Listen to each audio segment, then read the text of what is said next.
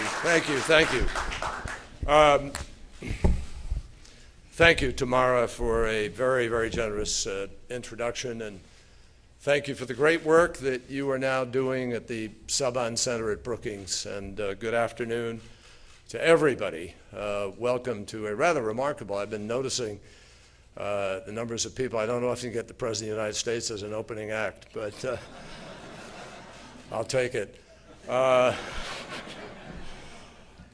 It's really a pleasure for me and a great honor for me to be here with all of you. And as I'm looking at the faces, particularly in the front row here, and General Allen and others, it's as if a bunch of us just sort of time warped ourselves from meetings in Jerusalem yesterday, and here we are. So from yesterday morning in Jerusalem to this afternoon in Washington, it's a pleasure to be here, and welcome to all of you who have traveled from Israel and from the territories. It is a very special pleasure to be here with Chaim and Cheryl Saban. I am so personally graced by their friendship and got to know them well during the course of my elected political life. But it's really nice to be able to come here today and congratulate both of them in person for the incredible work that they have done to further a strong relationship between the United States and Israel. And this forum, as all of you have seen in the last 24 hours, has become an invaluable expression, not just of their personal commitment, but of our ability to be able to come together to talk about complicated issues. It is already the 10th anniversary. And during that short span of time, it is safe to say that this has become really the premier venue for a U.S.-Israel public dialogue. And I guess it's no surprise because there is a lot to talk about. I'm also, I'll just share with you quickly, Chaim and I are about the same age, and when we were each in high school, Chaim in Tel Aviv and me in New England, we both picked up the bass guitar, and we dreamed of making it big as rock stars. If you ever heard the music that my bandmates and I made, and you can go on YouTube and actually hear it, you know that my first true act of public service was when I stopped playing public gigs. And maybe that's why I wound up as Secretary of State, and Chaim became a Hollywood mogul. But from garage band to the present is quite a journey. I'm looking at this front row here, Mr. Foreign Minister. It's a pleasure to see you here. You and I will have the privilege of having breakfast tomorrow morning, and I congratulate you again on coming back to these duties, and I look forward to working with you. It's going to be very, very important. I'm also privileged to see our Minister of Justice, Tzipi Livni. We've become great friends and worked very closely together over time. She took me to Sderot, where I saw those rockets that come out of the Gaza Strip, and we've spent many hours together sharing thoughts about the possibilities. And Mr. Prime Minister, wonderful to see you again, Ehud. Thank you for continuing to be a voice in this process. And Bougie, I just had a chance to spend some time with Bougie, and the leader of the opposition, as you all know, and having been in the opposition and been in the majority, I know the important role that he plays and will play in the future, and I congratulate him on his victory. I think I want to also recognize our president of the Brookings. Where is Strobe? Somewhere here. Strobe, thank you. Great service, not just here, but obviously as former Deputy Secretary of State in many other ways. And I value his counsel. He has come over to help me think about Nagorno-Karabakh and other frozen conflicts, and I'm privileged, we all are privileged, to have his continued public input. And Ted Picone, congratulate you on taking over from Martin while he is now with us working the cause, as you have said. And I am grateful for Martin's dedication and willingness to do some very, very difficult, time-consuming and patience-requiring work, and I thank him for doing that. I will share some thoughts with all of you on a number of things here today, and I wish I could stay. There's nothing I love more than the give and take. I love to take the questions. I know you have plenty of them. And it would serve well probably to be just answering questions. But unfortunately, I have to go from here to the Kennedy Center Honors, which I preside over this evening. So my time is a little bit limited, and I apologize for that. As was mentioned by Tamara in her introduction, late last night, I got back from my 8th visit to Israel.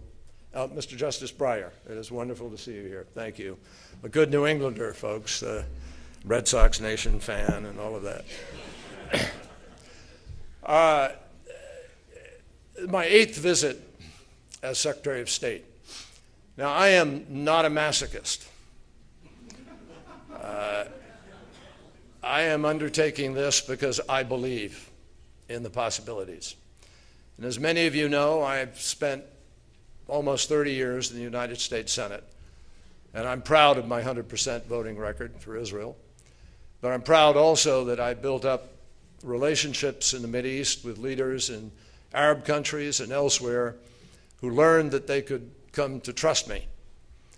And I believe that I approached this great challenge with a huge sense of responsibility about building trust and ultimately building a process that will test and provide guarantees to people about this concept called peace.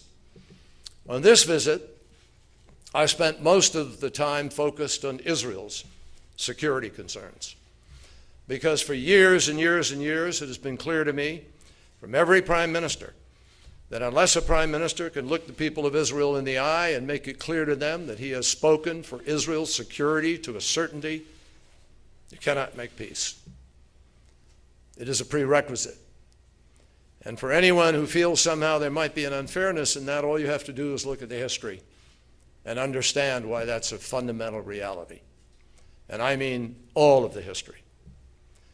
Every time I visit, I can feel in my gut, and I see it as well as hear it firsthand, just how vulnerable Israel can be and just how important it is for the United States' commitment to Israel's security to remain ironclad.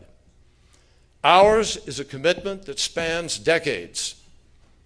In 1973, it was the driving force behind the 32-day airlift that the United States conducted to deliver vital military assistance to Israel, to the forces, in order to help turn the tide of the Yom Kippur War. About a decade later, our commitment to Israel's security spurred the U.S.-Israeli development of ballistic missile defense technologies to keep Israelis safe from rockets and missiles. Those systems and newer technologies continue to protect Israelis from the range of threats that they still face today. President Obama and I think you heard this from the President in his Q&A earlier today, remain deeply committed, indeed determined, to ensuring Israel has the ability to defend itself by itself.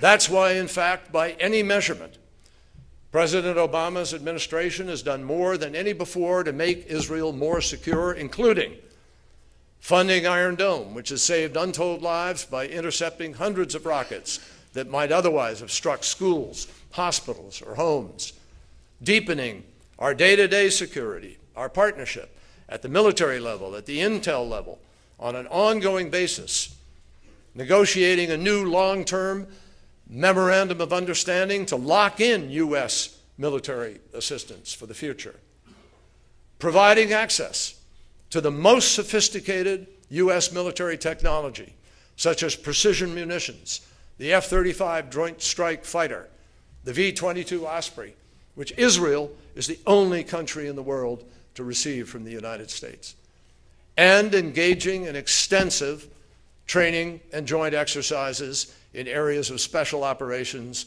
missile defense, and search and rescue.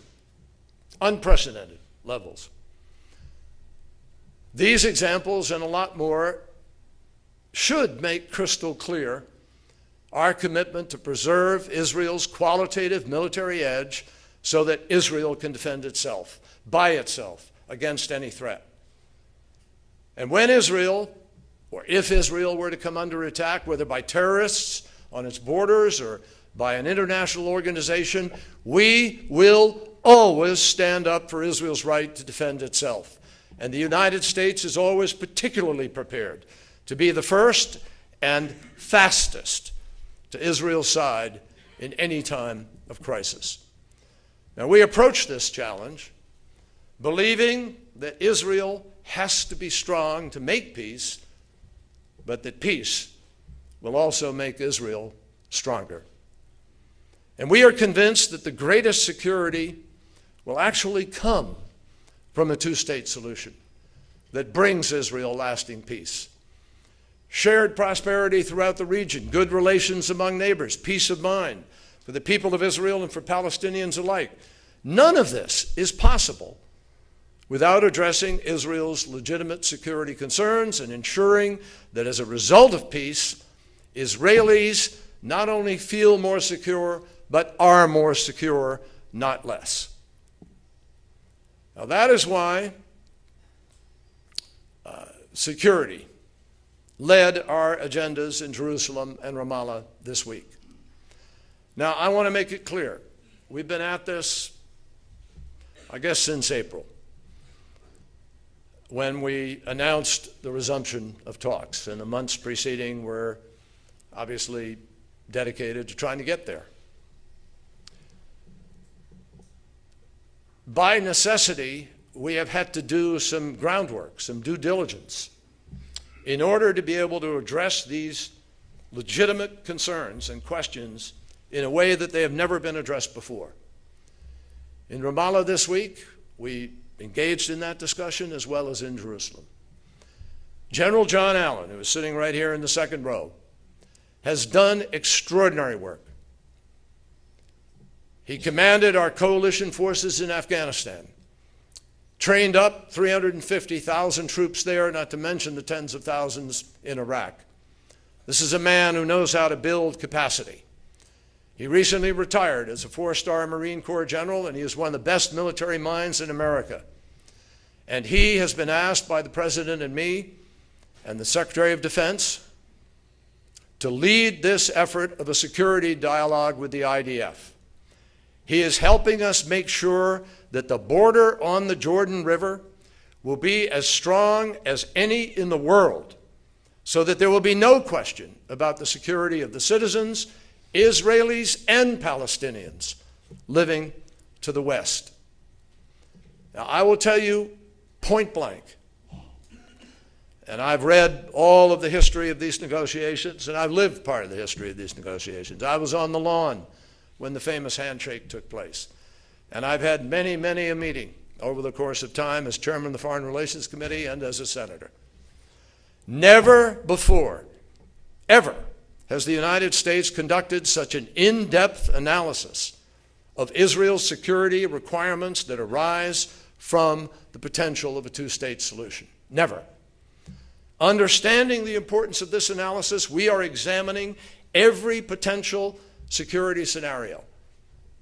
Something on the border, something in the future, terrorism in the future, a weakness of the Hashemite kingdom, whatever it might be. We are coordinating with the Jordanians and the Palestinians to create a layered approach that both guarantees Israel's security and fully respects Palestinian sovereignty. That's a threading of a needle, but it is a critical threading of a needle that has to happen in order to achieve an agreement. General Allen is joined by dozens, literally, I think there are about 160 people, military experts, intel experts, and others working to analyze this. So what we put on the table is deadly serious, real, because these stakes are real.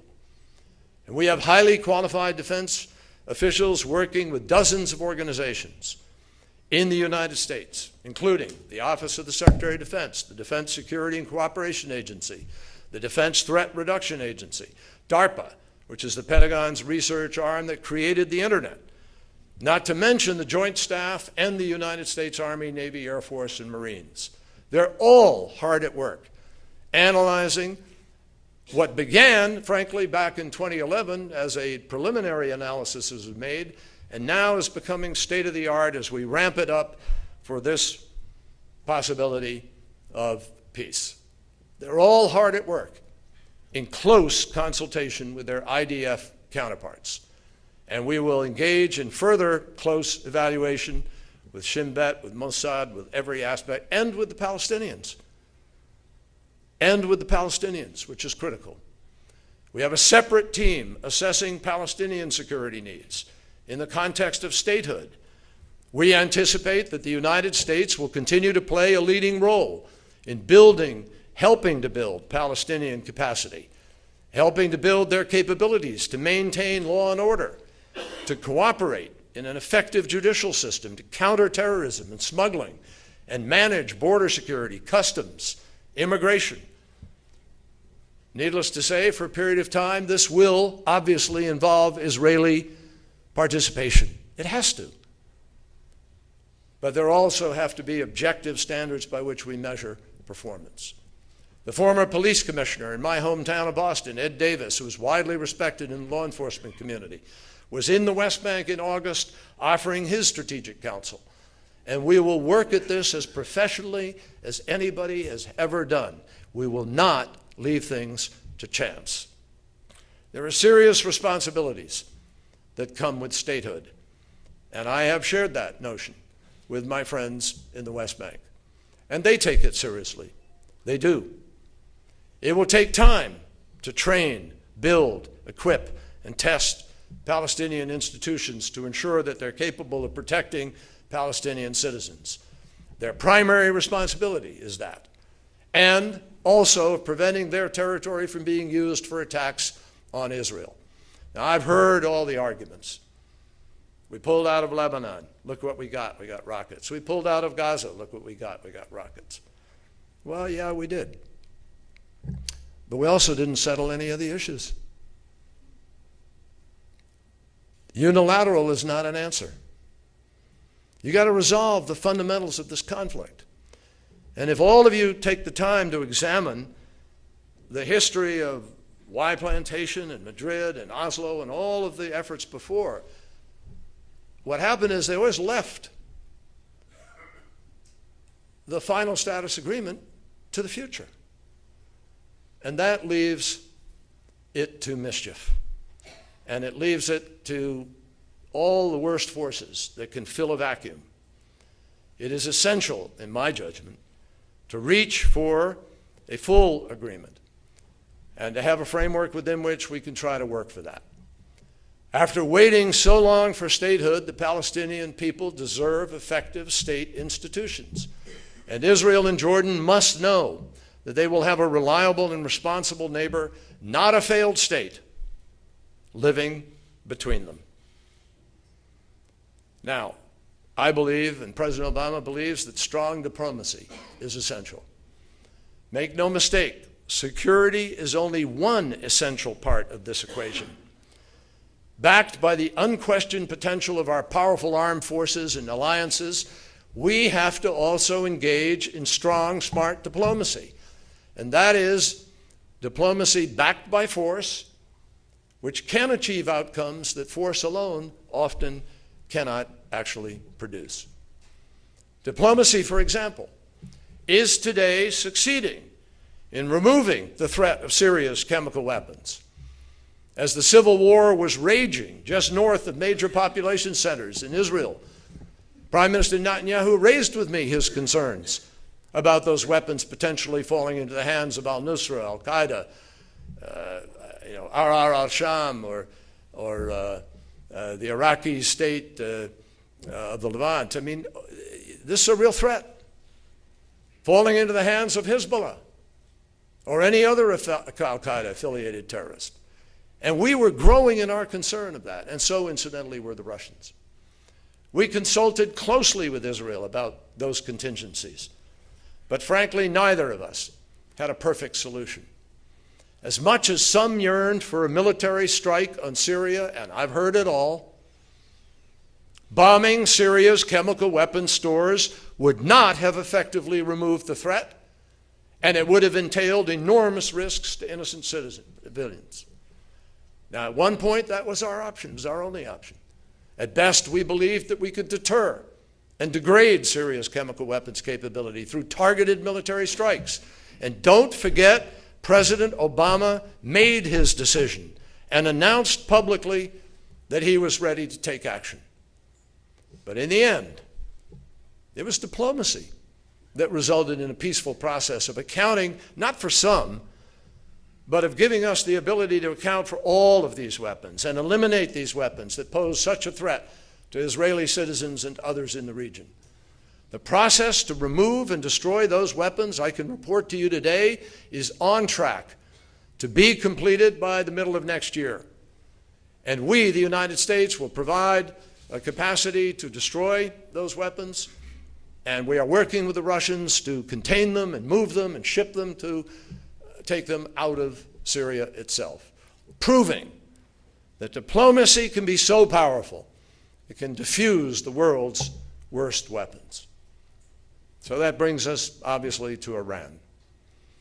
We are using diplomacy to fully and verifiably address the threat that is posed by Iran's nuclear program. It is a real threat. We have always taken it as such. We have no illusions, none whatsoever. Let me restate something that President Obama has made clear since day one and reiterated again this afternoon. We will not allow Iran to acquire a nuclear weapon, period. Not now, not ever. Now, believe me, the United States fully understands that Israel perceives a nuclear Iran as an existential threat. Why? Because it is. And we understand that. And while we may sometimes favor a different tactical choice, the United States and Israel have always shared the same fundamental strategic goal. As we move forward in this negotiation, we will continue to consult very closely with Israel, as with our other friends and allies in the region and around the world whose input is critical to us in this process. This week, Prime Minister Netanyahu's National Security Advisor, Yossi Cohen, will travel to the United States for direct conversations with our Iran experts, and that will help us to coordinate and shape our positions with respect to a comprehensive agreement going forward. As we enter negotiations for a final comprehensive agreement, we absolutely do so with our eyes wide open, and as yet, I have to say, unconvinced that Iran will absolutely make all the decisions, the hard decisions necessary to reach such an agreement. But these negotiations will not be open-ended.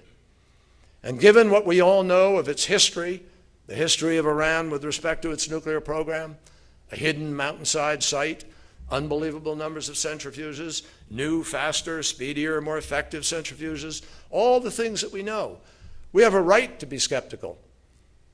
And that's why this is not about trust. Not about words, about actions. It's about testing the process, testing their commitment. This is about living up to verifiable, transparent, internationally accepted standards. And only diplomacy can get you to the place where you establish what that is. Now, let me make something else clear. I am convinced beyond any doubt that Israel becomes safer the moment this first step agreement is implemented.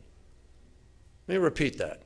Israel will be safer the day this begins to be implemented than it was the day before. And I say that because with implementation, we will then sit down with our P5+1 united colleagues and partners and sit down with Iran for the comprehensive discussion that Prime Minister Netanyahu has always said he favors. And we will do so, with all due respect, with one important advantage. We will have ensured that Iran's program will not advance while we negotiate. As we negotiate, Iran will forfeit its entire stock of 20% enriched uranium, which Prime Minister Netanyahu highlighted in his 2012 speech at the United Nations, and which is relatively a short step away from weapons grade. As we negotiate, Iran will be unable to grow its stock of 3.5% enriched uranium or unable to stockpile or increase the number of centrifuges that are operating at Fordow and Natanz. We will, for the first time, be able to inspect and go into the workshops and the storage facilities for these items. As we negotiate, international inspectors will have unprecedented access to Iran's key facilities, which we don't have today. We will have daily access to Fordow, daily access to Natanz, and regular access to the Iraq heavy water reactor site, and they are required to give us the plans for that site. As we negotiate, the Iraq facility, which is still under construction and which could have provided an alternative path to a bomb, will be prohibited from installing any new components whatsoever or testing additional fuel. As we negotiate, our Treasury Department will remain absolutely determined to enforce our core sanctions architecture, which has deprived Iran of more than $80 billion in oil revenue since 2012. So in a year and a half, we've deprived them of $80 billion, and in this deal, we're going to let $4 billion be released. You think that makes a difference? While 25 billion, 15 to 25 billion will be put away, still escrowed, still deprived over the course of these 6 months. And by the way, none of it happens all in one day. It happens seriatim, sequentially, as the process is implemented. We also have prevented, as you know, access to the international banking system. We will work with our international partners to ensure that that commitment does not waver. As we negotiated, I've personally instructed every bureau at the State Department and each of our missions around the world to remain vigilant for any sign that any sanction is being skirted. And as we negotiate, we will continue to be perfectly clear that for Iran, the price of non-compliance, of failing to satisfy international concerns about the nuclear program, will be that we immediately ratchet up new sanctions, along with whatever further steps are needed to prevent Iran from acquiring a nuclear weapon, including, as President Obama just made clear, a military option if that were necessary. So there shouldn't be an ounce of doubt. This is a debate we shouldn't be having. The real question is what's going to happen with the final agreement. The United States stands squarely behind our Israeli friends and allies in the region and in the world. And the result of all these steps that we are taking is that Iran's breakout time, the period required to produce enough weapons-grade material intended for nuclear weapons, will have been increased because of our diplomacy. Now, we are obviously well aware that even a comprehensive agreement wouldn't solve all our problems with Iran, and we don't pretend that they do. It wouldn't address their support for Hezbollah. It won't deal with Syria, although it would have some impact ultimately. It doesn't deal with other terrorist organizations or their attempt to destabilize our partners throughout the region. Whatever the outcome of the upcoming negotiations, Iran will still have much work to do. But I am convinced that we have taken a strong first step that has made the world and Israel safer, even as we work to solve this problem once and for all. So once again, I want to emphasize a careful balance of strength and diplomacy gives us the best chance to reach our common goal and to do so without having to resort to force. Now, I want to come back to the peace process for a moment, because there is another existential threat to Israel that diplomacy can far better address than the use of force. And I am referring to the demographic dynamic that makes it impossible for Israel to preserve its future as a democratic Jewish state without resolving the Israeli-Palestinian conflict in a two-state solution. Force cannot defeat or diffuse the demographic time bomb. Israel's current state of relative security and prosperity does not change the fact that today's status quo will not be tomorrow's or the future's. The only way to secure Israel's long-term future and security will be achieved through direct negotiations that separate Palestinians and Israelis, resolve the refugee situation, end all claims, and establish an independent, viable Palestinian state and achieve recognition of Israel as the homeland of the Jewish people. Now, President Obama and I are absolutely committed to reaching a final status agreement that recognizes two states for two peoples living side by side in peace and security. There's no mystery about what a two-state solution looks like. For many years, the broad contours of an eventual solution have been absolutely clear. And they were crystallized for the world in December of 2000 when President Clinton laid down the parameters for a final status agreement. They were reaffirmed through the Annapolis process during the Bush administration. A basic framework will have to address all of the core issues: borders, security, refugees, Jerusalem, mutual recognition, and an end of claims. And it will have to establish agreed guidelines for subsequent negotiations that will fill out the details in a full-on peace treaty. This is the stuff of our strong diplomacy when it comes to peacemaking. Now, we, the United States, obviously cannot, nor should we, make all the hard decisions. Only the leaders themselves, the governments themselves, can do that. But we can serve as facilitator, the honest broker, and the full partner in an effort to reach agreement. And for all the talk about our disengagement or declining influence in the Middle East, just ask yourself about my 8 trips. In the Middle East, the fact is that both parties still look to us to play this role. We are doing so. We are deeply engaged, and we will remain so through thick and thin. Now, I understand that there are many who are skeptical of whether American diplomacy can achieve this breakthrough to peace. Steps that destroy trust, by the way, like continued settlement activity and incitement, only feed that skepticism on both sides. But I believe that if you indeed care about Israel, and everybody here does, if you care about its security, if you care about its future, if you care about Palestinians achieving their legitimate aspirations for self-determination, which we do also, we need to believe that peace is possible. And we all need to act on that belief. Now, after so many decades of disappointments, I'm not a starry-eyed, Pollyanna-ish idealist who comes at this and thinks you can just wipe it away and make it happen overnight. I understand it's difficult. If it were easy, it would have been done. It's no surprise that skepticism, even cynicism, is widespread. Doubts that peace is possible, regrettably, often blind people to even having a good discussion about all the benefits that peace can bring. I ask you to imagine what a two-state solution will mean for Israel, Palestine, Jordan, and the region. Imagine what it would mean for trade and tourism, what it would mean for developing technology and talent and for future generations of Israeli and Palestinian children. Imagine Israel and its neighbors as an economic powerhouse in the region.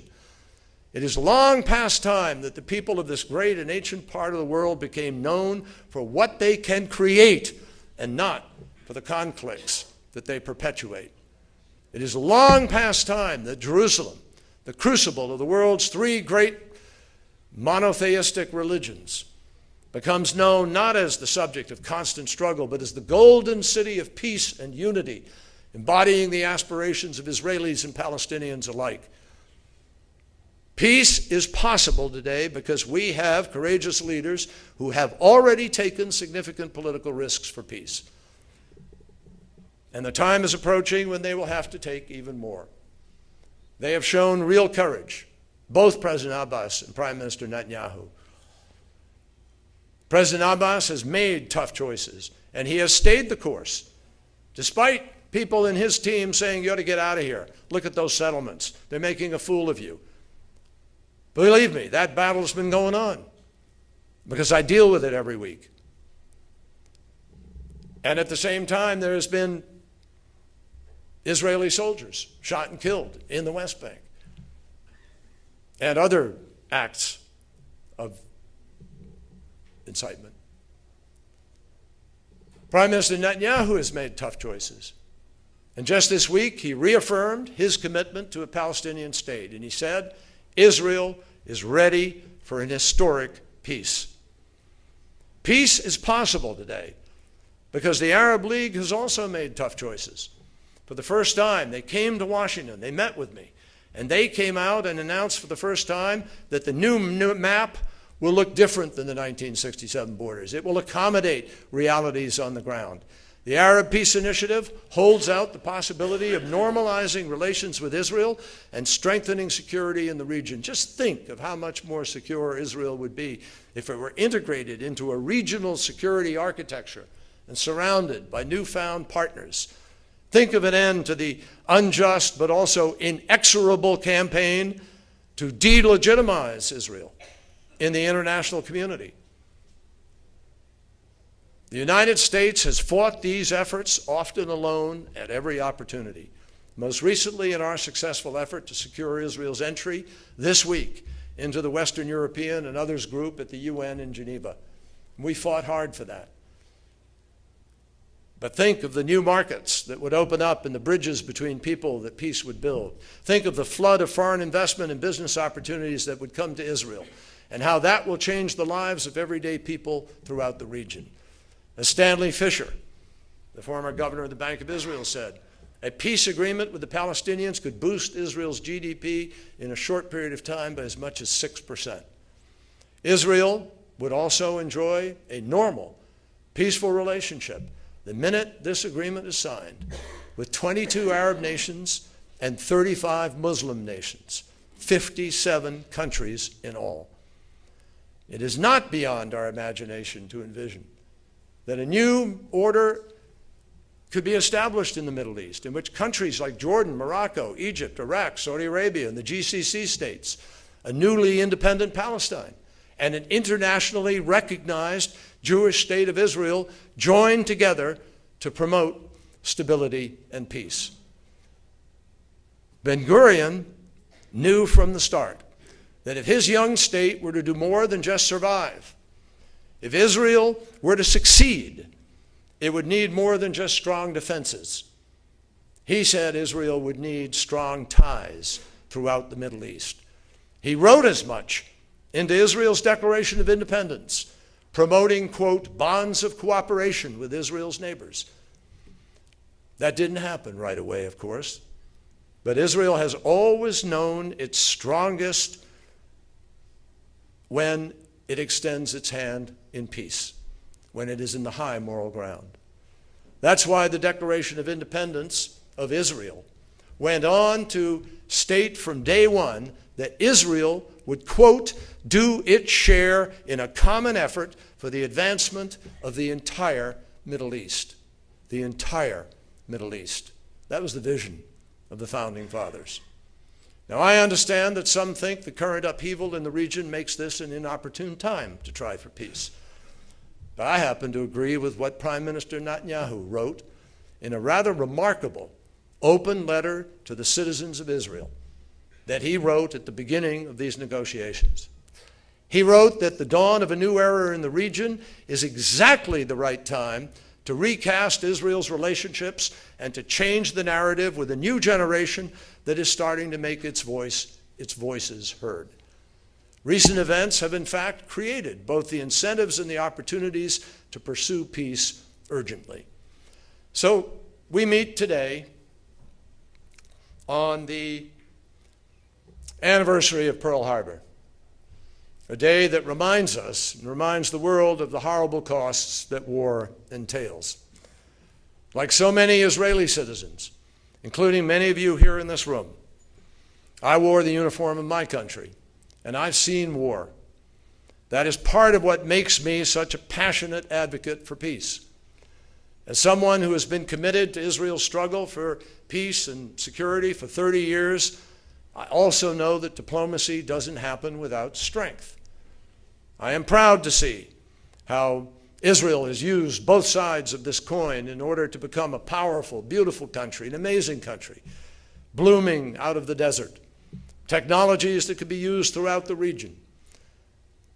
and how Israel is fighting to keep alive a flame that makes it a light unto nations, to build its first-class defenses and alliances that allow it to negotiate from a position of strength.